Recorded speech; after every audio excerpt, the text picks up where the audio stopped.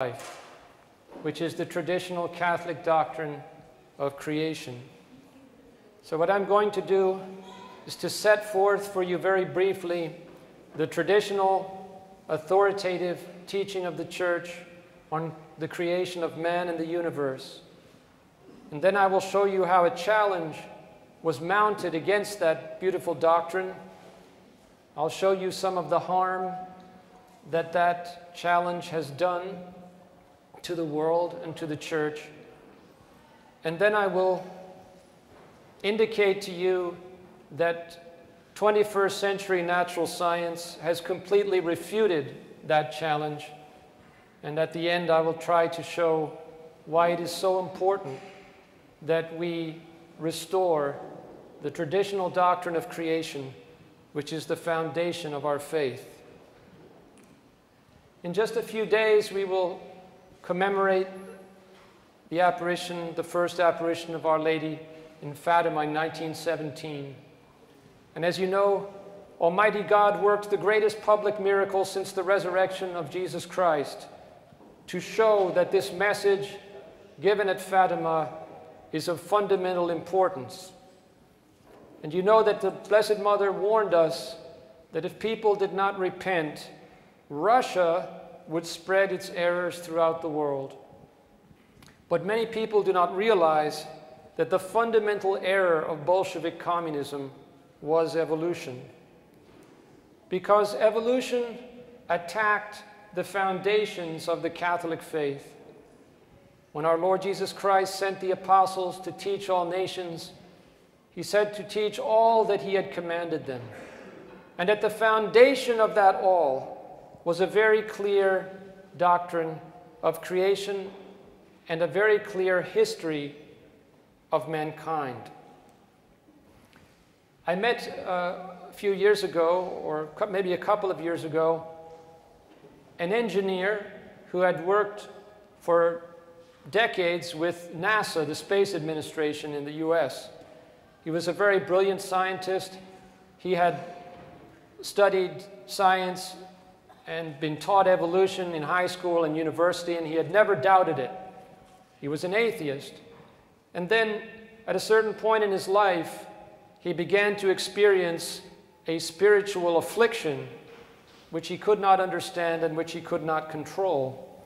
He went to doctors, he went to psychiatrists, nobody could help him.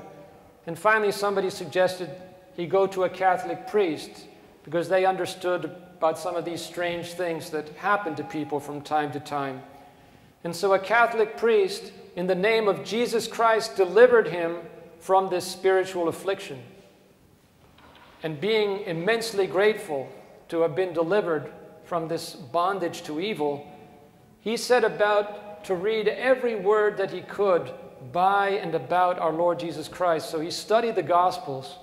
And he said as he studied the Gospels, he was amazed because every time our Lord speaks about anything in the first 11 chapters of the book of Genesis, he always speaks of it as something that really happened, just the way that it's described.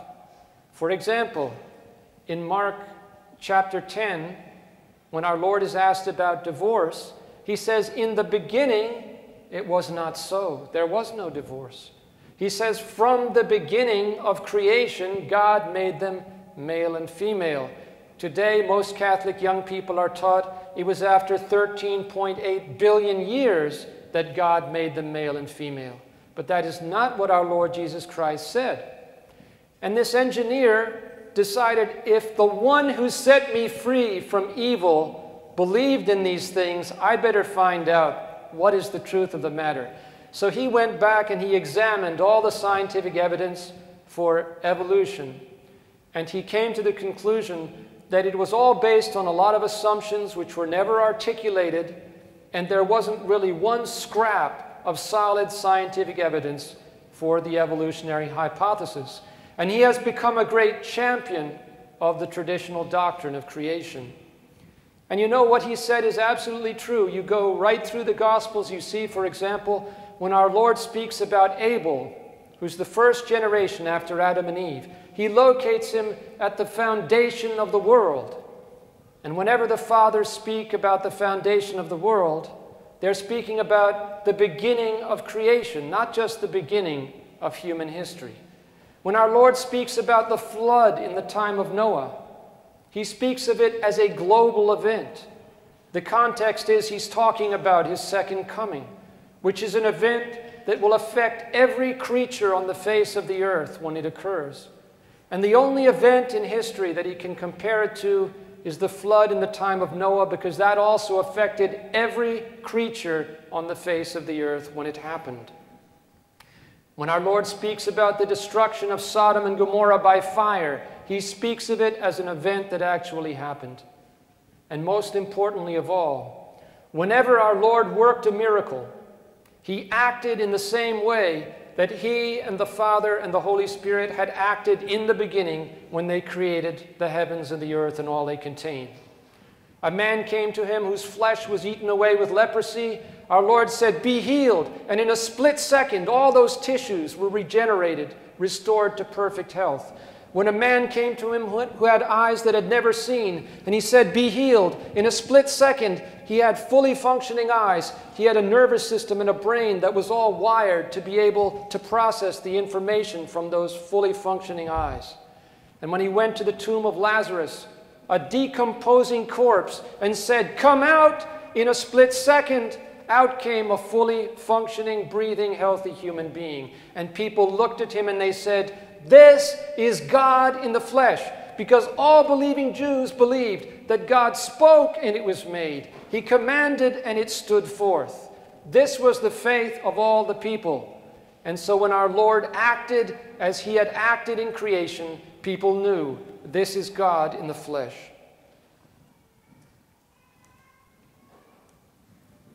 We have an advantage as Catholics when it comes to interpreting the Word of God, because two ecumenical councils have taught us, Trent and Vatican I, that when all the fathers of the Church agree on any interpretation of Scripture that pertains to faith or morals, that is definitive. And this is the teaching of all the fathers, no exceptions. Expressed here by St. Isaac the Syrian, the teaching is this: God solely by his good will suddenly brought everything from non-being into being, and everything stood before him in perfection. In fact, if we look at the writings of all the fathers on Genesis 1 to 11 that have been preserved, they all teach all these points. That God created all the different kinds of creatures immediately by his will, by his fiat. That he created the body of Adam from the slime, the dust of the earth. As a special creation, he infused the soul into that body. He created Eve literally from Adam's side. And when he had finished creating Adam and Eve, he stopped creating new kinds of creatures. Because everything in this universe was created for us in Christ. Even the angels were created to serve us in Christ. And so when creation was finished, then began what some of the doctors call the order of providence. This natural order of things that we see and that we experience.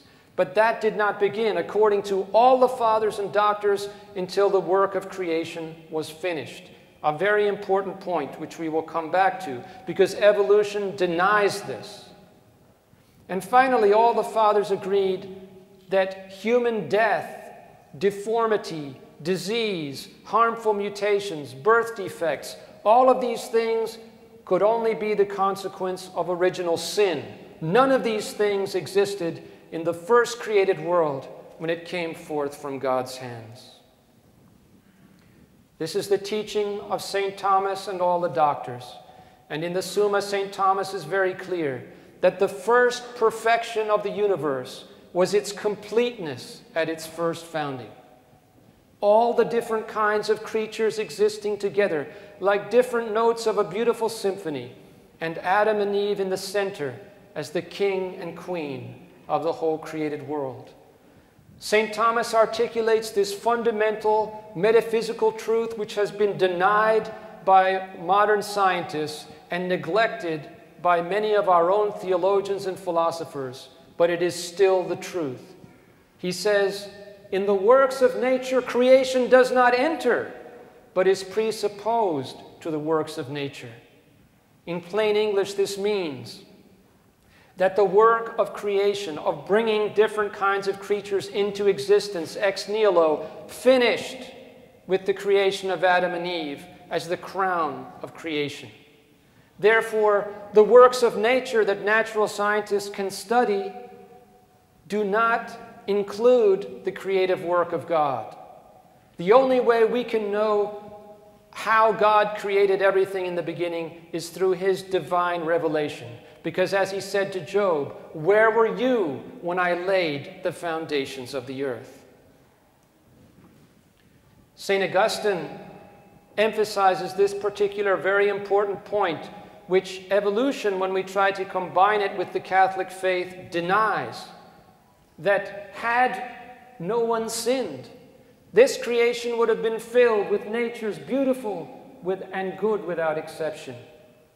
And so the whole idea that God would have used a process that entailed death and deformity and harmful mutations would have been bordering on blasphemy as far as every father of the church was concerned. This is why St. Paul, in his letter to the Romans, chapter 8, says the entire universe is groaning, is in bondage to decay because of the sin of Adam. And the whole universe is groaning in expectation of the revelation of the sons of God. Now, our Lord says in the gospel that every fact should be established by 2 or 3 witnesses, quoting Deuteronomy. And I'm trying to establish the fact of what was the teaching on creation handed down from the apostles. And I have introduced 2 witnesses, the witness of the words of our Lord Jesus Christ Himself and the witness of the unanimous teaching of the fathers. But I have just enough time to introduce one other witness, very authoritative, the witness of the sacred liturgy of the Church. You could go through any liturgical tradition in the Catholic Church, Roman, Armenian, Byzantine, it doesn't matter. They all teach the same doctrine that I have presented here in every detail. But there's another aspect of the sacred liturgy that is equally authoritative, and that is the testimony of the holy icons, which were approved and are approved for use in the churches to teach the faith to people who for most of the history of the church have mostly been illiterate. And the Holy Father has explained that even in the time of Jesus, in synagogues in the 1st century, in many cases there were mosaics of incidents in salvation history, and that the people believed that these were not just decorations, that these had a quasi-sacramental quality, and they made present the reality of those things that had happened. And the Holy Father explains that this was the understanding that was brought into the church and gave rise to the iconographic tradition. The Seventh Ecumenical Council taught definitively that the holy icons approved for use in the churches teach with the same authority as the Word of God that is proclaimed from the pulpit. And you can go to a Byzantine Catholic church or to a Russian Orthodox church in the 21st century where this iconographic tradition has been maintained, and you will see exactly the same icons of creation that I'm going to show to you, because the truth does not change. And what do you see here? You see the 4th day of creation. You see our Lord Jesus Christ, the eternal Word, through whom all things were made. And you see the sun, the moon, and the stars being put in their places by the divine power. You do not see any natural process here. Here you see the holy icon of the creation of Adam. Could there be any doubt that Adam was specially created in the image and likeness of the incarnate Lord Jesus Christ, whose incarnation was foreknown from before the foundation of the world? If we had the respect for the liturgical tradition and the iconographic tradition that the Church herself says we should have, I could rest my case right here and we would all have to agree. Evolution is impossible. It couldn't possibly be reconciled with what we see. But we have lost our respect for liturgical tradition, both in the liturgical prayers of the sacred liturgy and in the holy icons. So I must go on. Here you see the 5th day of creation. Can you have any doubt that what is being communicated here is that God spoke into existence all the different kinds of creatures of the sea and creatures of the air? And incidentally, these icons are from a metropolitan cathedral in Monreale, Sicily, made a metropolitan cathedral by the Pope at the end of the 12th century. Many people nowadays object to this type of authoritative testimony. They say, well, of course, Moses and the ancients were ignorant people.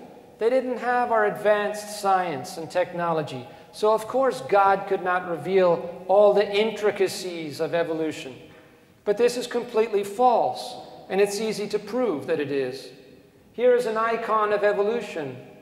This is the icon that is found in all the temples of secularism, which are our natural history museums. It's in our children's textbooks in Catholic schools all over the world. It's in the BBC science documentaries. It's on the walls of underground stations.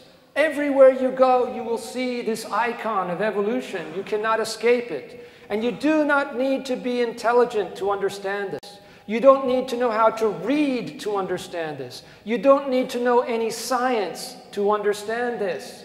2- and 3-year-olds understand this very well, and that's why they are relentlessly bombarded with this image over and over and over again, just as I was growing up. So we come to believe it because we have seen it so many times, and nobody dares to question it. So if God had created through an evolutionary process, then on the walls of Monreale Cathedral, we would not see these beautiful mosaics. We would see mosaics of a common ancestor of chimps and humans changing into Adam. We'd see beautiful mosaics of reptiles changing into birds and land mammals going back out to sea and becoming whales.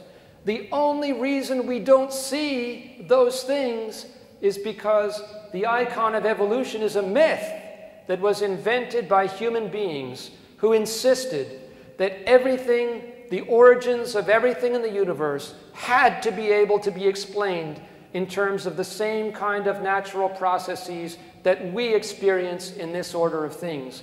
And that is a philosophical assumption. It is not something that could ever be demonstrated experimentally, and it is false. Here you see the beautiful icon of the 7th day of creation. Do you see the harmony there? Do you see that God is resting in His work? He has done a beautiful work for us. He has made a perfectly harmonious, orderly, unbelievably beautiful world for us, and He's resting in it. And this is why the Book of Wisdom says, God did not make death, nor does He rejoice in the destruction of the living, for He fashioned all things that they might have being. And the creatures of the world are wholesome, but by the envy of the devil, death entered the world. Sometimes people say, well, if the devil fell before Adam fell, then you can't say that the world was very good and all in harmony. That is false, because everything in this universe was made for us in Christ, in our first parents. And even though Lucifer fell, nothing in this material order could be affected by his fall until Adam fell, because we were the lords of this universe. Satan had to force us, to tempt us, to seduce us, to fall, and then everything was turned upside down, and the decay, the bondage to decay began. And this is why, if you follow the development of the doctrine of creation and examine all the magisterial teachings that pertain to it right up till modern times, every authoritative teaching of the Church on creation is 100% in harmony with the traditional doctrine that I've presented here. I told you that those beautiful icons were made for Monreale Cathedral, which was made a metropolitan cathedral by the Pope, meaning he knew that those icons were going to teach the people the faith. Just one generation after this cathedral was made a metropolitan cathedral by the Pope, Pope Innocent III convened the Fourth Lateran Council in 1215. And that produced the most important dogmatic statement on creation in the history of the Catholic Church, that God, creator of all visible and invisible things, of the spiritual and of the corporal, by his own omnipotent power, at once, the Latin word is simul, from the beginning, created each creature from nothing, the spiritual and the corporal. On the back table, we have a study that we have done of how all the foremost commentators in the church interpreted this, what is known as the Firmitaire. And for 600 years, they interpreted it as teaching that God, by his divine power, created all the different kinds of creatures, corporeal and spiritual, and then man as the crowning work of creation, all together. I don't have time to give you but one example, but it's a very authoritative one. St. Lawrence of Brindisi is a doctor of the church. He knew all the biblical languages, he knew the entire Bible by heart, and he was familiar with all the great commentators, Hebrew, Latin, and Greek.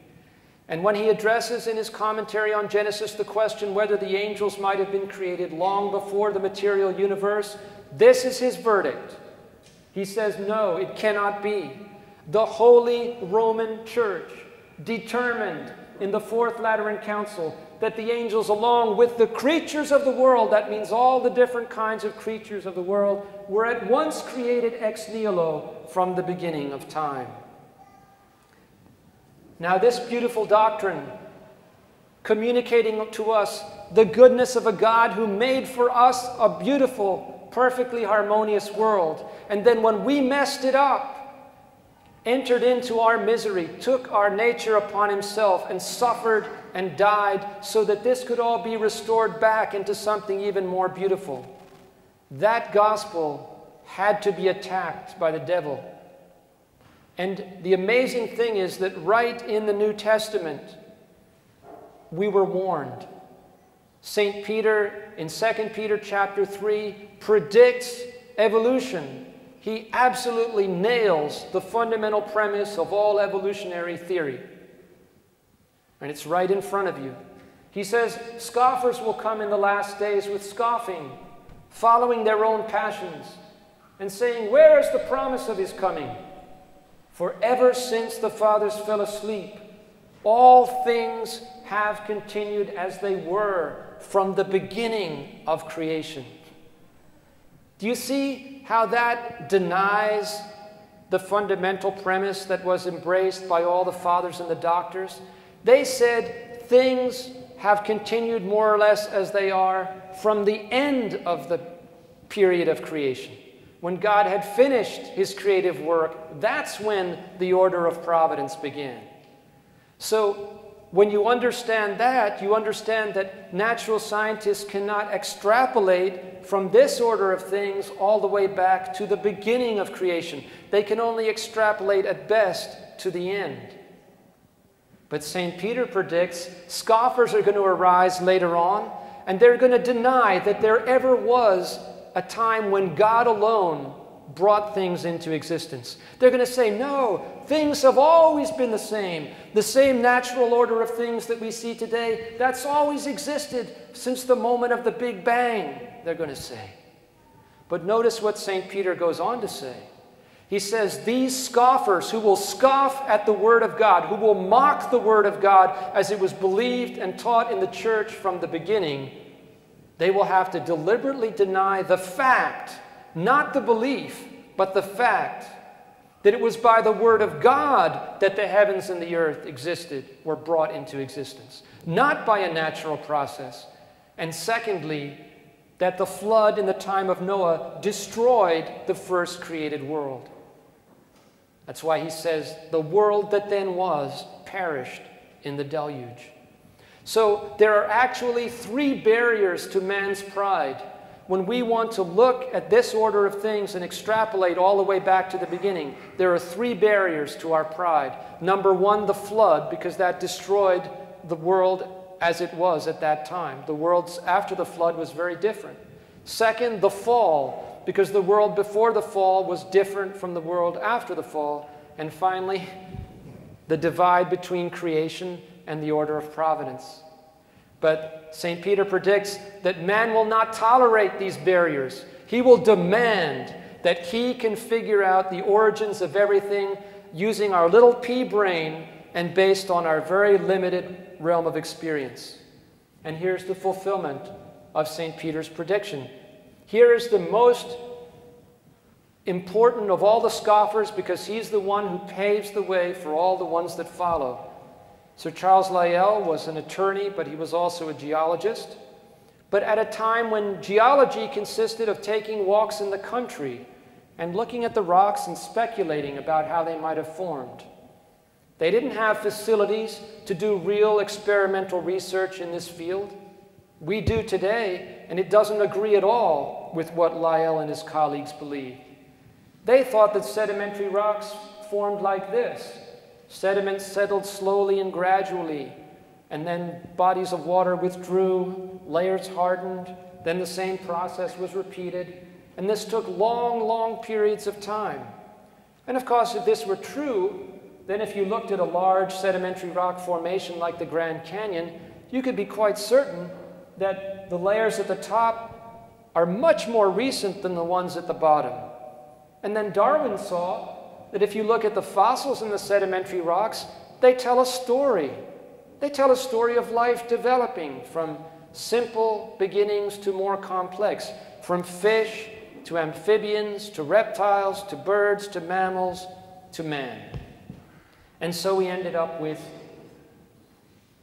the evolutionary hypothesis applied even to human beings. But I want you to mark well that both Lyell and Darwin proposed their hypotheses without any experimental verification whatsoever. Zero.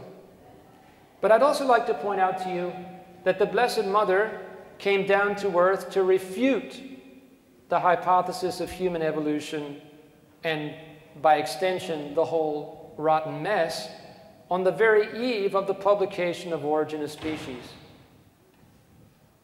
In 1858, when she appeared at Lourdes, St. Bernadette asked her, "Who are you?" And the Blessed Mother said, "I am the Immaculate Conception."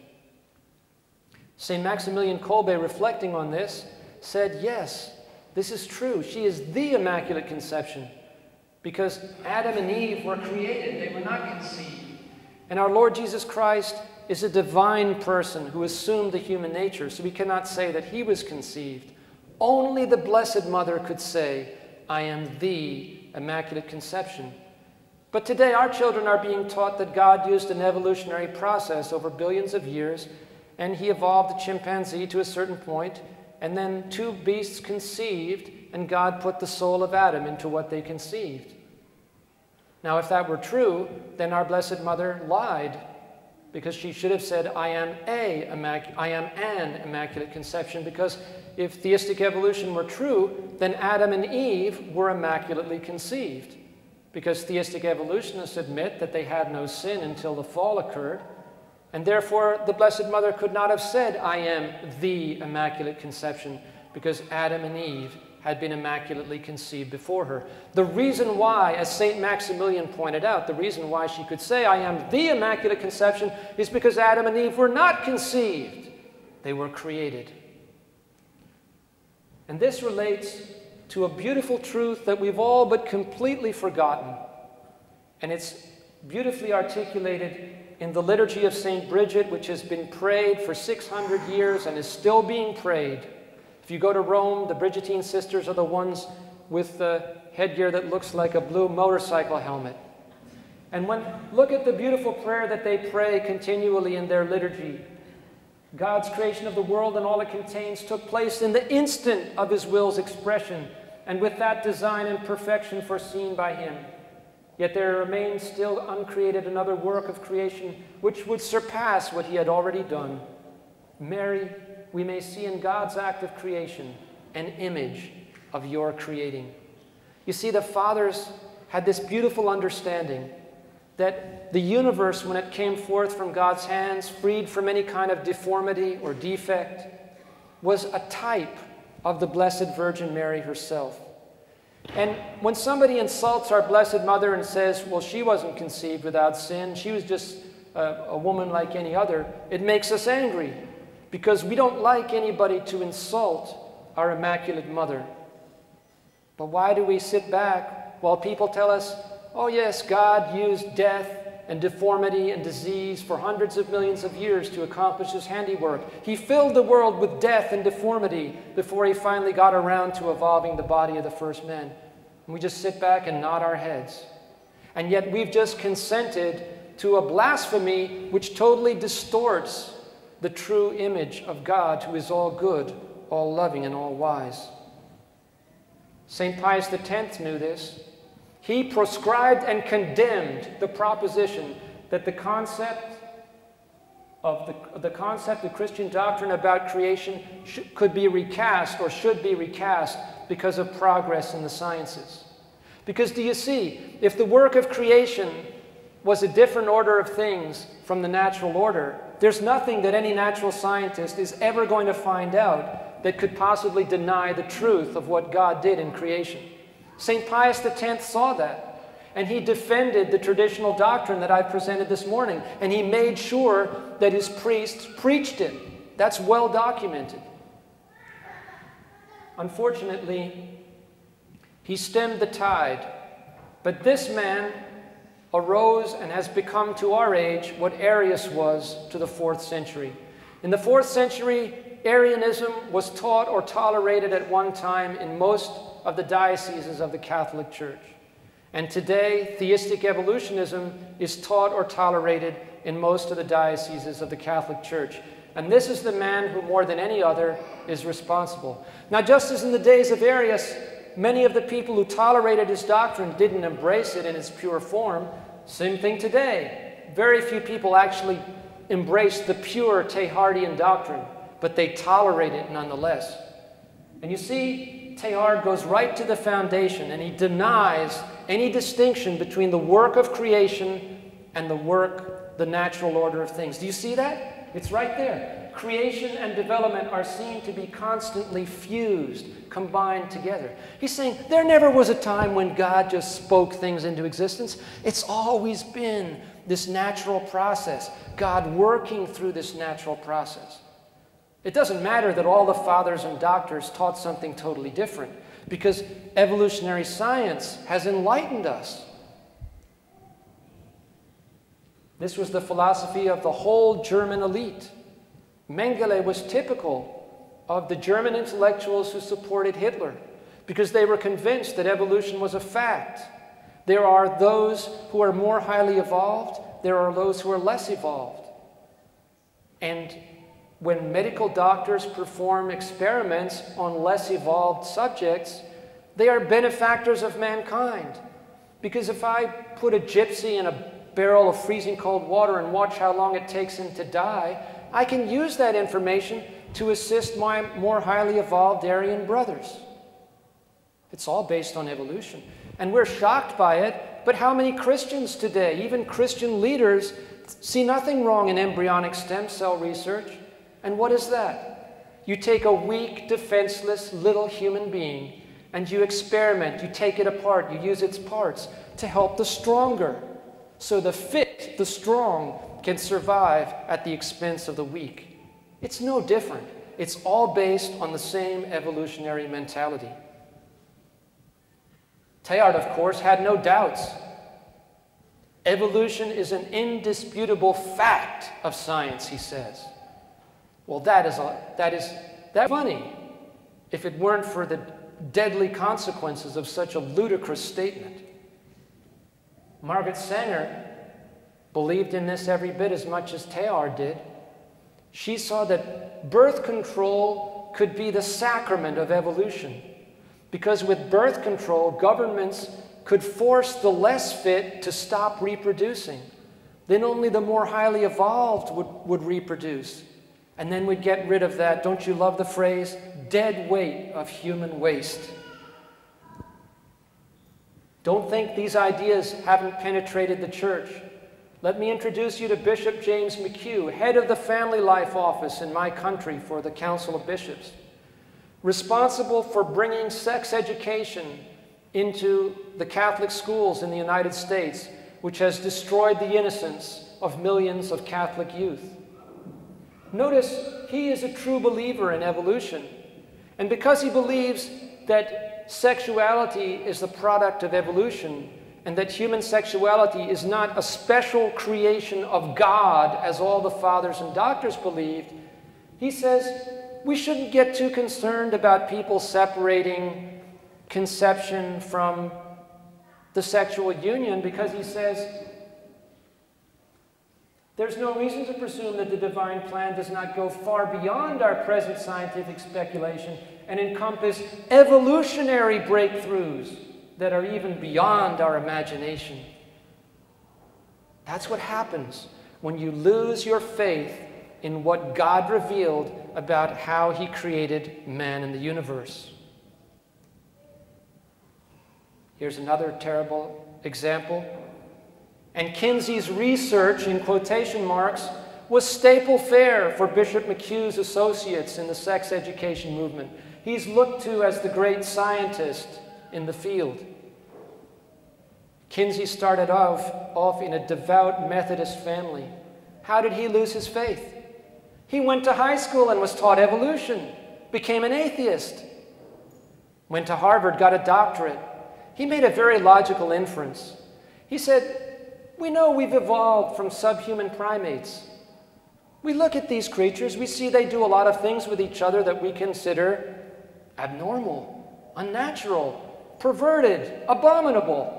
But now we've been liberated from all of that, because now we know that we came from them. That's natural, that's normal. If it's natural and normal for our cousins, then it's natural and normal for us. It's obvious. And so he got millions of dollars from the Rockefellers to launch the whole science of making perversion normal based on an evolutionary premise. And because of that, based 100% on his evolutionary faith, what do we see? Today we have the fulfillment of his work. We have the perverse, the aberrant, and the abominable sanctioned as natural, normal, and good. And it is 100% based on the evolutionary premise. Take away the evolutionary premise, you have destroyed the scientific pseudo-justification for the whole house of cards. But who dares to do it? To see how bad it can get, this is from a book published by the Catholic Theological Society of America by Reverend Anthony Kosnick. We, thanks to evolution, we know that we can't believe anything in that silly first 11 chapters of the book of Genesis. And so if we really want to know what happened, we need to let science verify it for us first. And then when science has verified it, then whatever is left of what was handed down, sure, we'll pick up the pieces.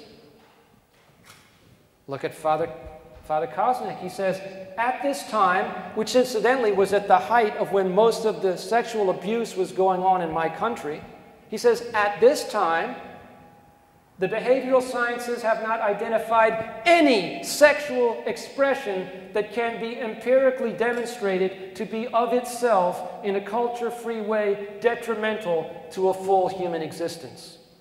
That, my brothers and sisters, is the fruit of theistic evolution. If evolution had not been accepted by this man and by his colleagues, there would have been no way that he could have found any pseudo-scientific rationale for such an utterly absurd and outrageous statement. And now we come to this. This is a picture of me taken with my father a few years ago. My father was the son of a Baptist minister. He was born in Pontypool, and my father was brought up in a very devout Christian home. But my grandfather took a bigger Baptist church in the north of England, so my father went to university in England. And when he went to university, he was enlightened. The professors enlightened him about evolution. Evolution can explain the origins of everything. Science can explain the origins of everything through evolution. We don't need God and all these medieval superstitions. And so my father left the university completely robbed of his faith. He joined the United Nations, became an Assistant Secretary General, co-administrator of the United Nations Development Program. After 25 years, he was knighted by the Queen for his services to humanity. But he could see that all the problems of the world were worse, much worse, than when they started the United Nations. So why was that? Well, he turned to the intellectual elite, the same kind of people who had been there in university to enlighten him about evolution, and they gave him the answer. They said the reason the United Nations is not making any headway is it's not going to the root of all the world's problems. Overpopulation. Cut down on the number of people, and then we will solve all the world's problems very easily.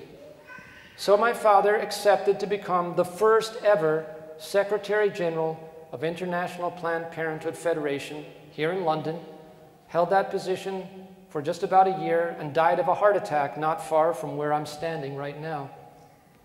Now, I do not have time to explain to you why I am convinced that God gave my father the opportunity to see the truth and to repent before he died, and that he went down into the depths of purgatory and started praying for me. That could be a story for another time. But I am quite convinced that thanks to my father's prayers and the prayers of the mystical body of Christ, whom you are and represent, I was baptized, confirmed, and made my first Holy Communion in the Catholic Church 2 years later at the age of 18 in the Princeton University Chapel back in the US. But after I became a Catholic, I wanted so much to bring all of my extended family back to Christianity and all the way back to the Catholic Church. And eventually I came to the realization that they all believe in evolution as a religion. It explains where they came from, how they got here, and where they're going. And unless they could be shown that evolution is a scientific fraud, there would be very little chance of getting them to take seriously the claims of the gospel and of the Catholic Church. So in my 30s, although my wife and I have been blessed with 9 living children and didn't have a lot of spare time, I devoted as much time as I could to thoroughly researching this issue from every perspective, theological, philosophical, and scientific. And after about 10 years, I came to the conclusion that there was no solid scientific evidence for this evolutionary hypothesis. It was a classic case of the emperor not having any clothes on and most people being intimidated and afraid to say anything or to question it. In 30 years of my life going to what were considered the best schools in my country, I never heard one question asked about evolution. Not a criticism. I never even heard one question. That is how thoroughly accepted as a religious faith evolutionism has become in many parts of the world. Thanks be to God, St. Maximilian Kolbe was one who was not fooled by the smoke and mirrors. It breaks my heart to remember that as my father was being robbed of his faith, St. Maximilian Kolbe was saying in print, loud and clear, evolution is a fraud. Now, he was able to do this because St. Maximilian was not only a genius in theology and in philosophy, but also in the natural sciences. His professors said that if he had pursued a career in the natural sciences, he would have achieved greatness on the level of Sir Isaac Newton and the greatest scientists who ever lived. And as St. Maximilian says in this statement here, he realized the more that natural scientists learned about the design in living things, the more preposterous it became that everything would come about through some kind of random natural process. And he could also see that if one tried to shove God into it by making him responsible for this random natural process, all that did was to deform the image of God.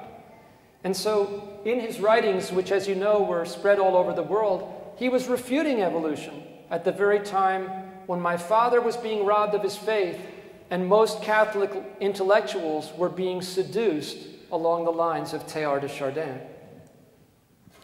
But as St. Maximilian said, 21st century natural science does not support the evolutionary hypothesis. On the contrary, it refutes it.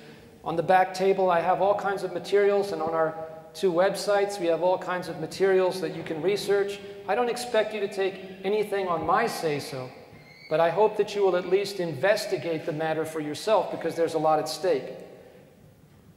Lyell and his colleagues left out the most important factor in understanding how sedimentary rocks form, and that's moving currents of water.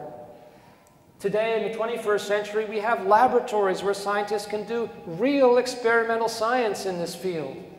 This is from Colorado State University. We have a DVD in the back that shows how this type of research is done. And what we've learned is that in the real world, as opposed in the speculations of Lyell and his colleagues, most sediments are laid down laterally and vertically at the same time because we're dealing with moving currents of water. And isn't it obvious then that if we had a large movement of water and a tremendous amount of sediment deposited in this way, and this formation hardened, when Sir Charles Lyell takes a walk in the country a few hundred years later and looks at this, he's going to think, oh my goodness, these sediments down here at the bottom, they must be thousands and thousands or maybe hundreds of thousands of years older than the ones at the top, when in reality the entire thing was laid down at one time. One of our scientific advisors in a peer-reviewed journal article examined the Tonto group, which is a large section of the Grand Canyon, which according to conventional thinking took 13 million years to form. And he shows that based on 21st century sedimentology, experimental science, if you analyze the sediments, it makes sense to understand this as having been formed in a matter of weeks through a huge body of water moving across the formation and depositing it laterally and vertically at the same time. Now remember, the tree of life was based on the assumption that Lyellian geology was correct. What if it wasn't? Then the whole tree of life is completely false. Now, you're familiar with Haeckel's embryos, where Haeckel exaggerated the similarities between the human embryo and the embryos of salamanders, fish, chickens, and others to help us to understand that evolution is true. Sir Julian Huxley, who was the Richard Dawkins of 50 years ago, said, embryology gives the most striking proof of evolution. So when I was being raised and indoctrinated, I was taught this, that the human embryo recapitulates its evolutionary history. And Sir Julian Huxley, the foremost intellectual of his time, said that was the best proof for evolution. Well, we're going to see just how good a proof it was. Here's real science. This is real 21st century science based on observation rather than speculation. And I think you'll agree that there's a rather striking difference between Haeckel's forgeries on the top and reality. In fact, Gavin de Beer, who was the foremost embryologist of the middle of the 20th century, said this evolutionary concept of embryonic recapitulation retarded scientific progress in his field. Because scientists didn't need to bother to examine the embryos. They already knew why they developed the way they did. It's embryonic recapitulation, so we don't need to really study it in detail. I could prove to you, if I had time, that evolution is the worst thing that ever happened to natural science. It's retarded its progress across the board. But what's really heartbreaking is that in Catholic schools and universities all over the world, the same lies are being taught to our children. I guarantee you, you go around London and you visit the Catholic schools and you'll find illustrations like this and captions like this. And look what the caption says. This is a 21st century biology textbook. All vertebrates, we're vertebrates of course, start out with an enlarged head region, gill slits, and a tail. This is complete and utter falsehood. Even evolutionists admit, if they know anything about anatomy or embryology, that what are called gill slits never have anything to do with respiration. Zero. They develop into the pharyngeal arches in different parts of the face. So why are our children in Catholic schools being told these lies which make them true believers in evolution? We were in Kenya, Dr. Thomas Seiler and I, in January, and we talked to a devout Catholic girl who had come out of nursing school. She said, "Oh yes, we were taught this in 2011. A Catholic nursing student is being taught this. It's being taught all over the world. And yet it's an utter scientific fraud." But it gets worse. Here's Father Karl Rahner, one of the most influential theologians of the 20th century, and he accepts all of this hook, line, and sinker, just like Teilhard did. No critical evaluation, no attempt to get scientists with alternative views to arrive at some kind of critical analysis. No, he just accepts as a fact that there are biological developments which are pre-human. This is then used by the anti-life forces to justify abortifacient contraception and abortion. Well, it makes sense, doesn't it? If the human embryo has to recapitulate its evolutionary history, then if you have a first trimester abortion, then you might just be killing that little thing in the fish stage or the amphibian stage or the reptile stage. It surely hasn't gotten to the human stage for a couple of months. It has to go through all that evolutionary history. But this isn't some atheist proclaiming this. This is one of the most influential theologians of the 20th century in the Catholic Church. Now, Pope Pius XII was well aware of the dangers of evolutionary thought. If you read Humani Generis, most of it is negative about evolution from beginning to end. And he says the bishops must teach that Genesis 1 to 11 is history. But he does say, in the only paragraph that you probably ever heard, that Catholic experts should examine the evidence for and against the evolutionary hypothesis. But has he been obeyed? No, he has not been obeyed, and the present Pope knows it. He says that an actual debate between Catholic scientists who defend the evolutionary hypothesis and equally qualified Catholic scientists who reject it has never, ever been held since Humani Generis. The Pope still hasn't been obeyed. But tragically, just as with the Birth Control Commission, once there was a Birth Control Commission to discuss contraception, what happened? All over the world, 90% of theologians and confessors started saying to couples of childbearing age, it's under discussion, it's only a matter of time now before the church will come out, it's fine, you follow your own conscience. And how many marriages were destroyed because of that terrible advice? We have the same situation today. Yes, the overwhelming majority of Catholic scientists and theologians embrace theistic evolution, just as they embraced contraception in 1965. Does that mean that it's true? Does that mean that the Vicar of Christ on earth is ever going to endorse it? Absolutely not. But we have a responsibility to educate ourselves on this issue, just as our parents' generation had a responsibility, which they failed, to educate themselves about contraception. And this is what is being taught to Catholic students all over the world in Catholic schools and universities, that God used a process of natural selection and mutation to evolve the first human body from a primordial cell. In other words, our God is such a bumbling incompetent that he couldn't just create the different kinds of creatures in their perfection according to their nature. He had to use this process which leaves in its wake a trail of death, deformity, disease, and defects of every kind. This is 21st century genetics in a graph, and it comes right out of Genesis 1 to 11. I have a book on the back table by one of the most famous plant geneticists in the world, Dr. John Sanford.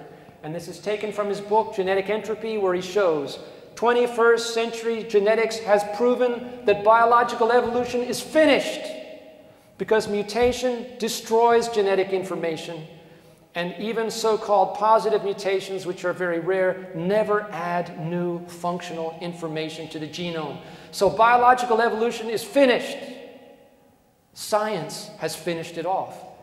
But if we go to the Bible and we look at the lifespans of the patriarchs, He says this is perfectly in accord with 21st century genetics, because Adam and Eve start out with a perfect genome. They had no genetic load. They had no genetic mutations.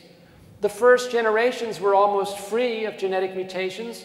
It's very feasible that they could have lived to 6, 7, 8, 900 years.